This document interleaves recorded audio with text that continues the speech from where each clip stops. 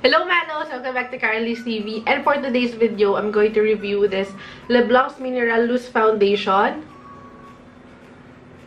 So, di ba, uso-uso ngayon, marami nagre-review no Elena Mineral Powder Foundation. And gusto ko lang din i-review to para meron tayong other alternative na medyo mas affordable dun sa product na yon. So, ito na yung Mineral Loose Foundation ng Leblanc. So, papakita ko lang sa inyo yung aking application process and then doon tayo sa aking review about this product. As you can see, ayan yung aking pimples. Ewan ko ba't may pula ko dito. And ayan may pula. And yung mga aking blemishes. I'm going to use this brush. And, asan ko ba nabili to?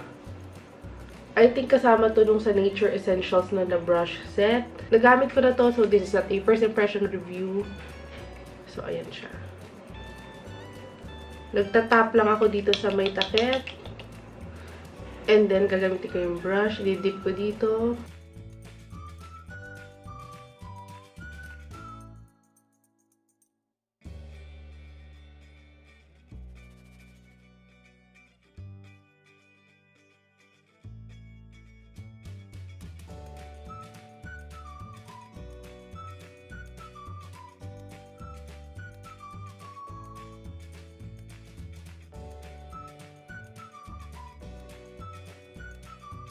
So, medyo maputi pa rin siya sa natural skin tone ko. Pero okay naman. Ayan, matte ang finish niya. And meron siyang medium coverage kasi na-cover niya yung redness. So, naisip ko on the other side, gagamit ako ng sponge. Hindi siya damp sponge siya. Basta sponge lang siya.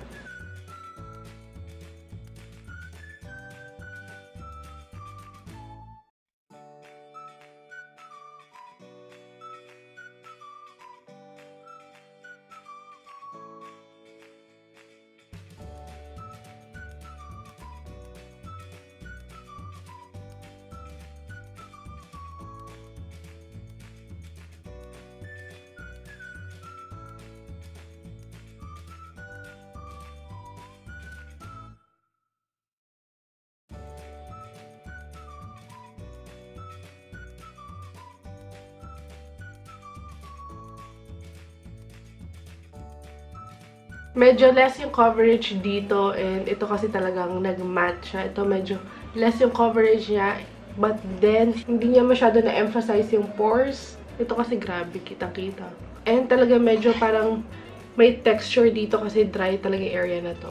So, tatapusin ko muna yung the rest of my makeup and I'll be back.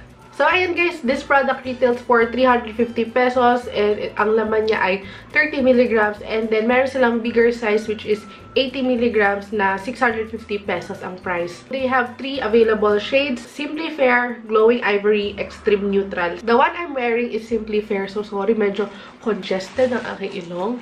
So, baka medyo ngungu ako. So, medyo natatanggal dito kasi nga nag-aano ako ng tissue. Anyway, it has medium to almost full coverage. Hindi ko siya masabi na totally full coverage, pero maganda yung coverage niya. And it covers redness, dark under eyes. Hindi na ako nag-concealer, hindi ako nag-foundation. As in, simply. Talaga, ito lang talaga guys. Ito lang ginamit ko. Walang liquid foundation, walang powder, walang setting powder. Basta ito, mineral loose foundation. Kaya kung, kaya kung medyo nagmamadali ka and then gusto mo na magandang coverage, ito yung gagamitin mo. Also, I have combination skin types. Oily ako ang T-zone area, normal, then dry area. So, talagang medyo magulo ang aking skin type. So, napansin ko sa dry areas, medyo mahalata mo na may onting patchy, may texture. Sa normal, okay na okay siya. Doon sa T-zone area, okay na okay din. So, I recommend this for oily, normal, and combi skin type. Kasi pag dry, sorry, pero hindi siya maganda. Kasi nga, this part right here, yung dry areas, ay nagkakaroon ng parang mahalata mo yung texture. And then, yung sa longevity niya, guys, nagtatagal siya. Promise, guys, nagtatagal siya as in matagal siya bago ka mag-oil up, lalo na sa T-zone area dahil nga I have combination skin type. And then, yung amoy niya, actually, wala naman siyang amoy or dahil may sipon ako, pero nung dati naman, wala akong naamoy sa kanya. So, yeah, yun. Ang aking verdict, I really like this product as in, ginagamit ko siya all day, every day. And yun lang, medyo maputi sa akin yung Simply Fair, pero okay naman siya. I can work with it with bronzer, ganyan.